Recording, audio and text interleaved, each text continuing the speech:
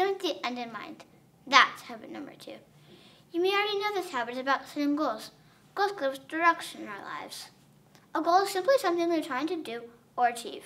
For example, let's say you want to get straight A's for this 9 weeks, or you have a behavior goal you want to set. You could set a goal for most anything you want to accomplish. Here are some steps that will help you achieve that goal. 1. Write it down. 2. Write the date that you want to accomplish that goal. 3. Write steps down that will help you achieve that goal. Some people call those lead measures. 4. Keep track of your success. 5. Find an accountability partner to share your success with. And by then, you'll have your goal accomplished. What are you waiting for?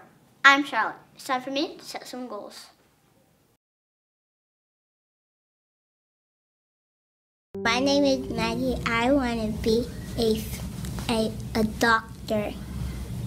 And a doctor helps people, gives them shots and band-aids and lollipops. Them take pictures.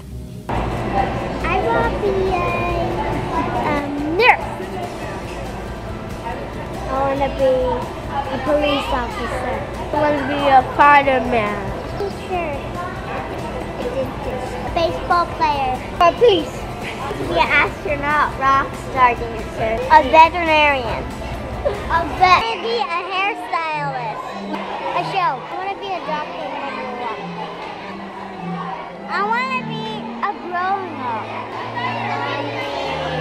Fireman. Be a teacher when I grow up. I want to be a doctor when I grow up. I want to be a veterinarian. Hi, my name is Perseus. When I grow up, I want to be a doctor. Hi, my name is Naya, and when I grow up, I want to be a vet. My name is Samson. I'm going to be an architect, and I'm going to be the boss.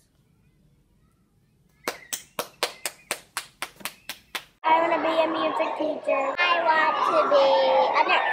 I'm a firefighter. Teacher. Seesaw sitter. I'm a construction worker. I want to be a Power Ranger.